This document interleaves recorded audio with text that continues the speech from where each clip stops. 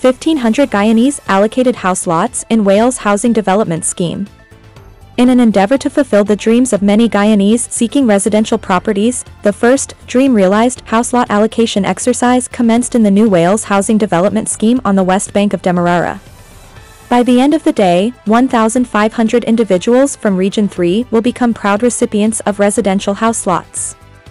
Citizens from within Region 3 were cordially invited to the Regional Housing Office compound in Clyne Pudaroyan, West Bank Demerara, where they eagerly awaited their allocations.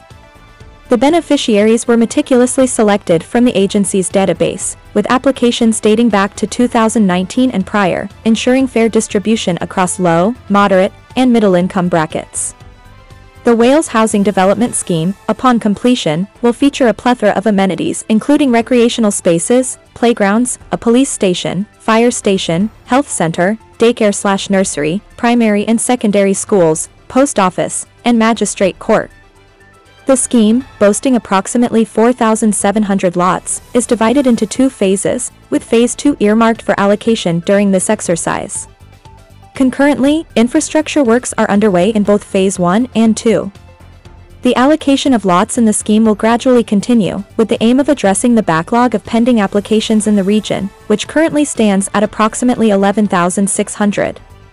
Strategically located just 14 miles west of Georgetown and in close proximity to the soon-to-be-completed new Demerara River Bridge, the Wales housing development holds promise for future residents. An estimated $11.2 billion worth of infrastructure work is expected to be executed in Phase 2, encompassing roads, drainage systems, culverts, and bridges.